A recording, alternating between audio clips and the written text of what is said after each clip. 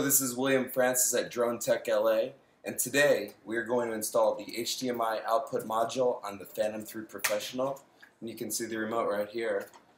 The back of it does not have HDMI, unfortunately, so we're not going to be able to use things like Viewfind, which is that wearable heads-up display, and I just ordered one today, so I will have an updated video for you with the Viewfind module and some testing.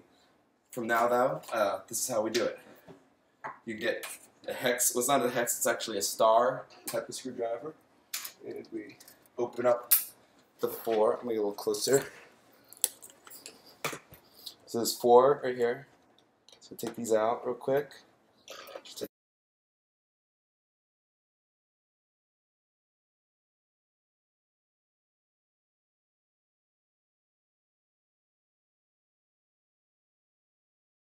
Comes right off of here.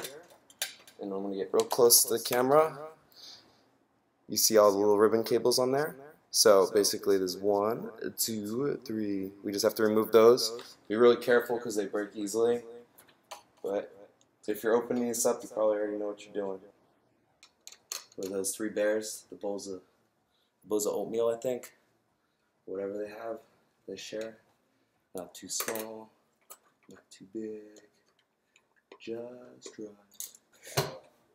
Okay. Oh. Stupid. So, okay. This LED light sucks. Do not buy this brand. It lasts, the Bower one, lasts like 15 minutes. It's ridiculous. So now we're going to work with less light, but that's okay still. Now we're just going to bolt it in there. These screws.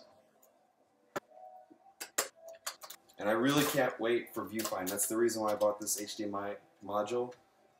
Because it is like going to be really epic, because it's going to be like Google Glass. I really wish that Google Glass came out with a development platform that we could, like, you know, use the drone with and then wirelessly use like the motion of the Google Glass to be able to do some of the panning features of these drones, because it'd be, I mean, it's already built into the controller or the iPad, but that's so basic compared to it being on your head itself, because it's be a lot more intuitive.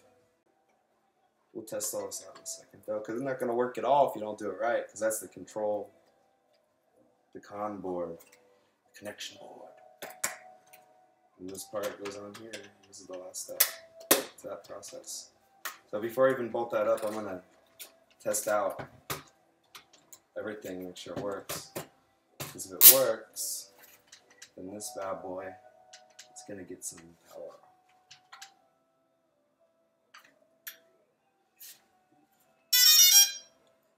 Brand spanking new. I'm selling this one if anyone wants to buy it, because I want the Phantom 4. Even though there's lots of improvements, the Phantom 3 is a really solid device for the money, and I'm going to have to move this module again when I get that Phantom 4. Hopefully it's compatible. It looks like the controller is the same. I cannot tell any difference between the Phantom 3 and the Phantom 4 controller, but I don't see that it's listed as compatible, so I got to double check that.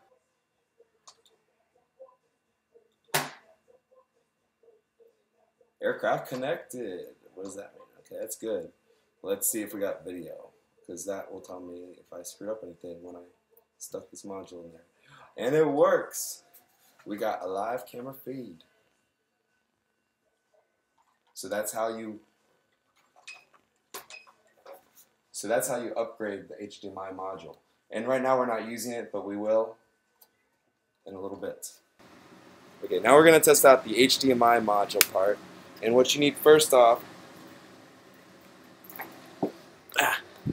is this connector. It's a micro.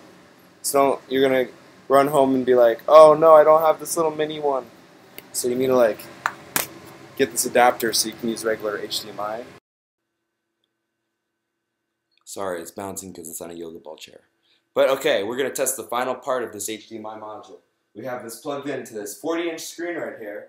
And I have the HDMI module in there, so we're just going to turn on the unit and wait for it. Come on, baby. Come on. Oh, yes. We have a full, yes, it's working. And if you can tell, the quality when you're looking at this thing It is redonkulous. So that's how you do it. Took me 20 minutes the first time I tried. I hope you can do the same because it will save you some money.